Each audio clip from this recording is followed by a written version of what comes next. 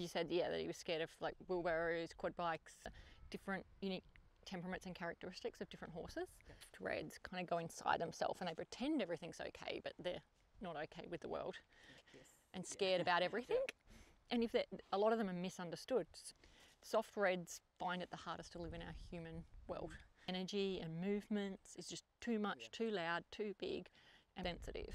And if that person goes a bit too fast, and then the horse has a behaviour problem, and then they start disciplining the horse, which makes it so much worse. Now, the clipper makes all those things. There's movement, there's the sensation, and then the zzz noise.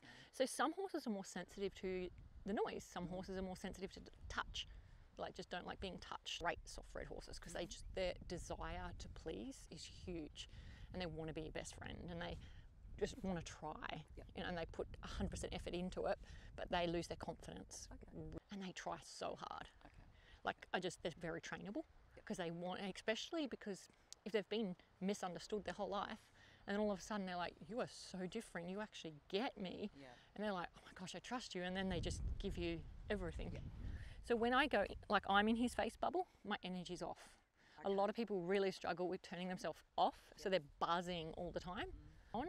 And then I direct that energy and body position and posture at him, like that's a back up, that's a go left, and then I turn off. Yeah, and so when I'm desensitizing, I'm off. So because it's rhythmic motion, and then getting a starting place, and then it starts to merge together, all the skills. But object, it keeps him focused on what we're doing. Buck is great at getting their focus. A variety of the different things to do with him. But what you're trying to do is work on your relationship, build your communication, build his trust and his confidence.